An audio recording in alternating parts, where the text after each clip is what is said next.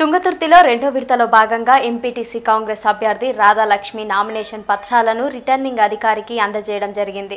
ఈ కార్యక్రమంలో కాంగ్రెస్ వెంపటి సర్పంచ్ అబ్బగాని పద్మ సత్యనారాయణ, కాంగ్రెస్ సీనియర్ నాయకులు దాయం సోమిరెడ్డి, ప్రభాకర్ రెడ్డి తదితరులు పాల్గొన్నారు। వెంపటి గ్రామ ప్రజలందరికీ విజ్ఞప్తి చేయడం ఏమనగా, నేను కాంగ్రెస్ తరఫున ఎంపీటీసీ అభ్యర్థిగా నామినేషన్ వేశాను। నన్ను గెలిపించి మన ఊరి అభివృద్ధి గురించి పాటుపడతానని విన్నవిస్తున్నాను। కోమటిరెడ్డి బ్రదర్స్, దామోదర్ రెడ్డి గార్ల ఆశీస్సులతో నన్ను గెలిపించాలని కోరుకుంటున్నాను।